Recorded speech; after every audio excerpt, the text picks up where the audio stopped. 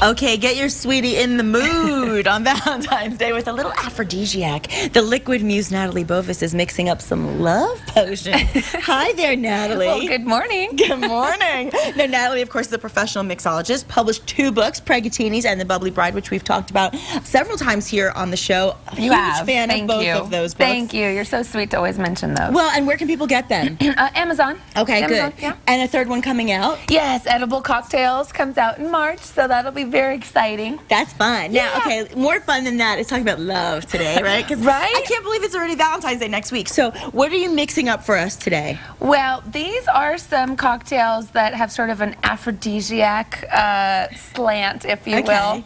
Because, you know, why not? Why not? And actually, a couple of them, the first one, Oyster Shot, is in Pregatinis for before you're pregnant. There's a chapter on pre-pregnancy, like when you're getting in the mood to make that Pregatini time. To have the Pregatini needs, yes. So we're going to start off with a little bit of tomato juice in a shot glass or a little cute brandy glass like this. Add a little bit of lemon. Fresh lemon. And Natalie always uses fresh ingredients. Always fresh ingredients. Yeah, there's just no need to buy the bottled lemon. Like, come on, why would you do that when you got gorgeous lemons on the tree? Exactly. Little salt and pepper. You can put a little bit of bitters or Tabasco or Worcestershire to give it a little touch of flavor. And I was trying to shuck these. I'm really not that good of an oyster shucker. I'm really not a good oyster shucker. There are some things I'm good at. Shucking oysters, not one of them. Well, luckily I have some pre-shucked ones here. Well done. Foods, they will do that for you. Thanks, Whole Foods. Those are and then of course, don't forget the fun part. A little bit of vodka. Yes, absolutely. I'm going to put about 3/4 of an ounce of vodka in here. Oh my gosh. Now, last night I did something stupid. I mixed a lot of junk food. So my stomach, I don't know if my stomach can handle an oyster this early in the morning, but I will try it at some point, I promise. We can come back to this because it's going to be messy. So I love oysters and I'm totally going to eat it. But really, that's the truth. I mean, oysters, they're an aphrodisiac. I know. Well, and they say that the zinc in the oysters is really good for, I don't know, something to do with your libido. So. Really? Hey, why not? I like oysters anyway, so. See, that's good. If there's the added benefit of a little extra loving, why not? Why not? Nobody can say no to love. Okay, so that's love potion number 1. Number 1. All right, so next I'm going to do a drink, which is, now this one is also in Pregatinis, the non-alcoholic version is in Pregatinis. Right, of course. It's called Pants on Fire. Pants on the ground, pants on the ground. So this is for the chapter when you are now being non-alcoholic and working on making that baby. Okay, got it. All right.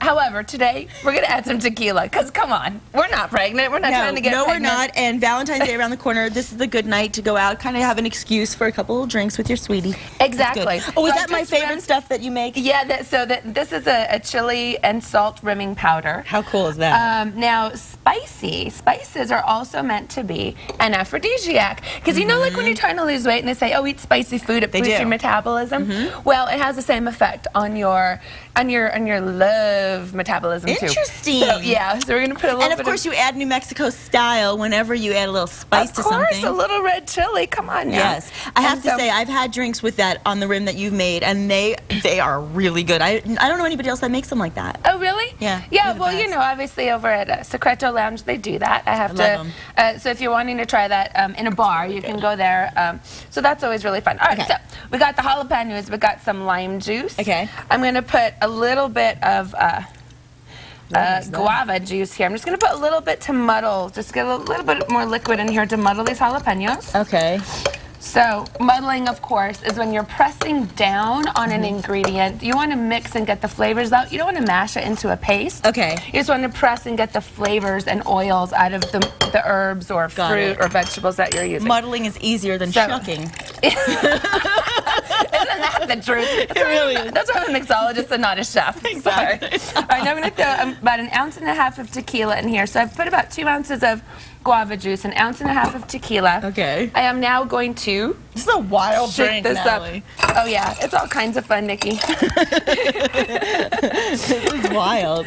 All right, so we're going to shake this up. And this is my kind of backup shaker. This isn't necessarily a professional shaker. That's like what I have at home. But most people have these at home. Yeah. So, you know, so they work. It's the popular one. Yes, so now we're going to strain this. I'm actually going to double strain this. Double straining is when you have a little sieve underneath to catch any little bits of jalapeno seeds or, you know, little things that if you're muddling berries, you want to use a double strainer because it'll catch the little extra bits. Like the pulp? Yeah, like pulp or especially for using fruits like see inside this sieve how there's all the seeds. There's little bits of seeds. You don't want those floating around in your drink. Okay, and then we're going to drizzle this. If you're doing non-alcoholic now, you would leave out the tequila, of course. Okay, got it. And you would drizzle with a little bit of grenadine, which is non-alcoholic. Right. We're doing tequila, and we're doing a little bit of berry liqueur, which we're going to just drop in the middle and see how it creates this pretty layered effect. Because the liqueur is heavier, it's more viscous because of the sugar, so it sinks to the bottom. Okay. So it's very pretty. Do you want to sip this? I will try this. I will try it. I think you're going to like that. Just a little And taste. you like the spice. Yeah, I do. So. Natalie, I love you.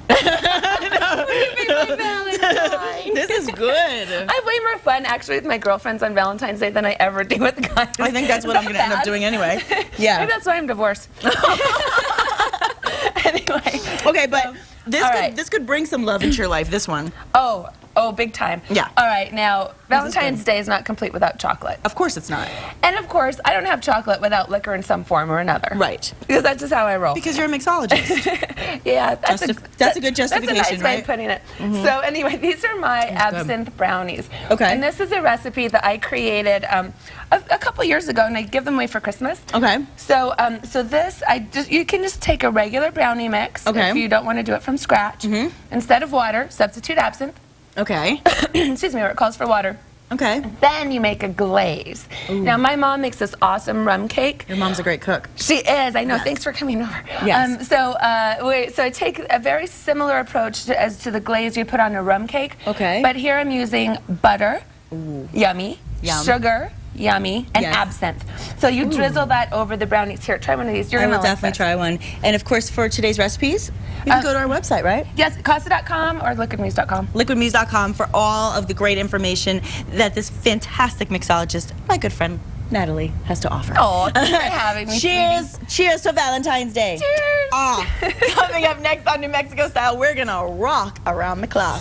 1, 2, 3, 4, 5, 6, 7.